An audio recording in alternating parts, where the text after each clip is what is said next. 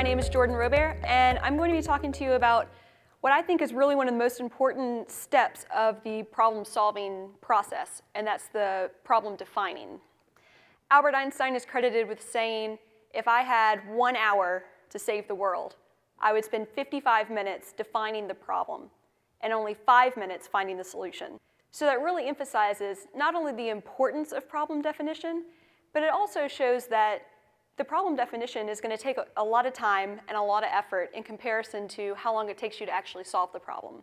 And I feel like a lot of engineers don't think about the problem-solving process this way. Whenever you begin to have customer work, that always comes with a budget, it always comes with a timeline.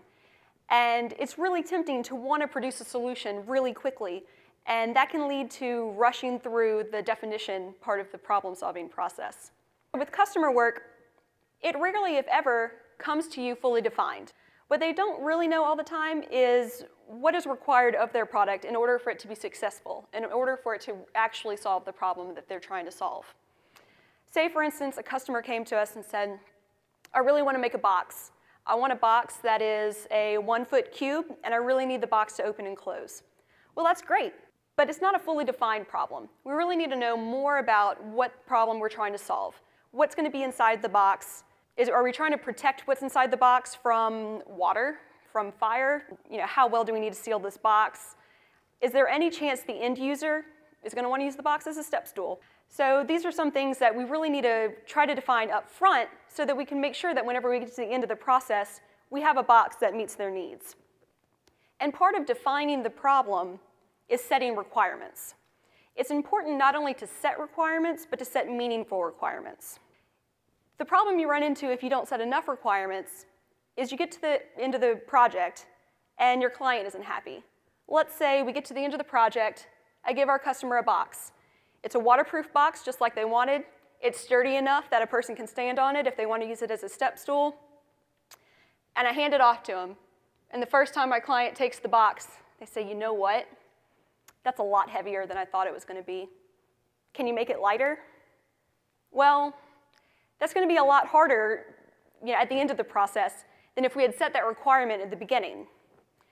So again, let's go back to the beginning of the process. We should really set a maximum weight for this. And we talk to the customer, and they say, OK, we agree that X amount of pounds is our maximum weight. We get to the end of the project, and now we're able to hand off a box that is exactly what they wanted. And they're happy. Their expectations are met. And that's wonderful. But what if they go to market that product, they put that product on the shelf, and all the customers who are their customer base take the product off the shelf, and they think, this will hold all my stuff. It'll be great, and it'll be sturdy, but I really want to be able to haul this around with me really easily, and it's pretty heavy. In that case, we set a requirement, we met the requirement, but we're still not selling boxes, and that's because we didn't set a meaningful requirement. And so one way to differentiate between meeting requirements and setting meaningful requirements is to look at the difference between verification and validation. Verification is asking you, are you answering the questions correctly? Where validation is asking, are you answering the correct questions? And that's why it takes time. That's why it takes time to define the problem. One example of a product that I worked on that we were able to verify but we were not able to validate.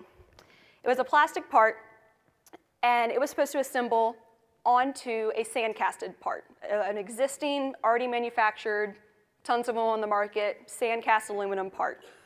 So if you're not familiar with sand casting, you make molds from a pattern, and each of the molds are made out of sand. It's not the most precise manufacturing process in the world. So we created a part, we did the design work, we created a prototype. The prototype fit perfectly onto our sample sandcast part.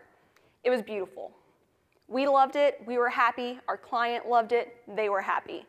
And then they took the prototype and tried to put it on other sandcast parts that they had out in the field.